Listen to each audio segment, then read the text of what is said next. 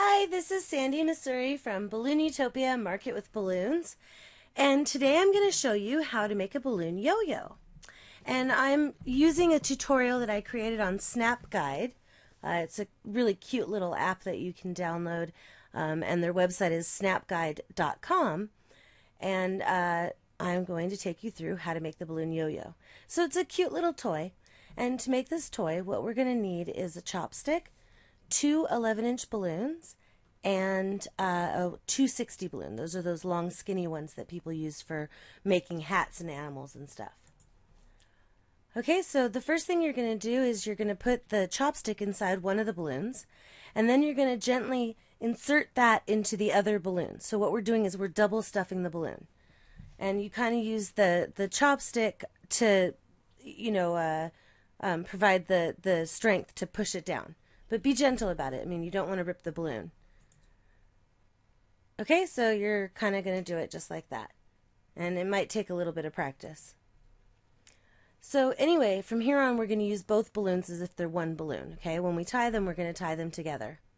So what you're going to do is you're going to put both nozzles over the water spigot as if they were one balloon. It's really important that the two balloons stay together. And slowly you're going to fill the bowl of the balloon until it's just stretching out, okay? Should be like you could fit it in your palm. I mean, where it's not inflating really, it's just starting to stretch out. Just like that.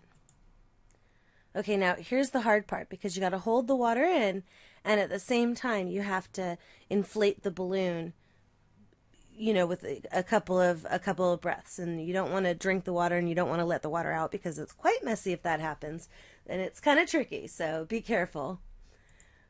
But anyway, once you fill it a little bit, and really not that much, I mean, the balloon is only going to be about 6 to 8 inches big, so once you fill it, you're going to tie both nozzles together as if they're one, like that.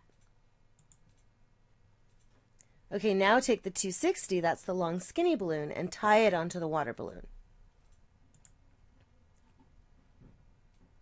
Like that.